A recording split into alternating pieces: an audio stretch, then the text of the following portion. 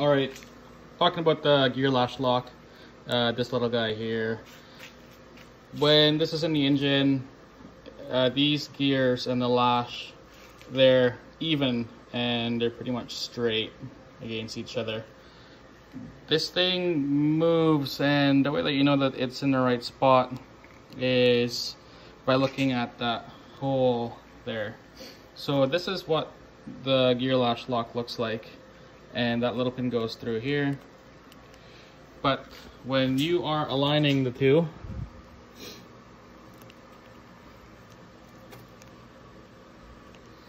right there, you have to make sure that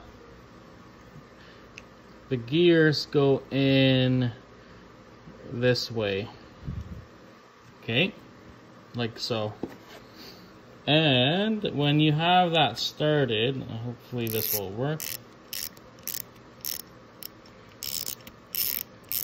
what you will find is as it clamps down, the lash gear, like it's doing right now, it's straightening out.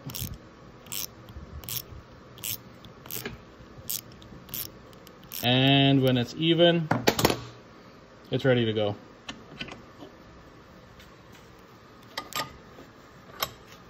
And that's how that works. So you can put this back in.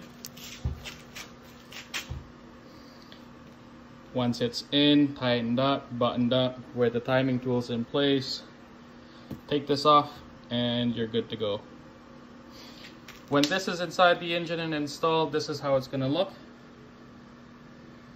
And when you take it out, it's going to look similar to what the beginning of the video looked like.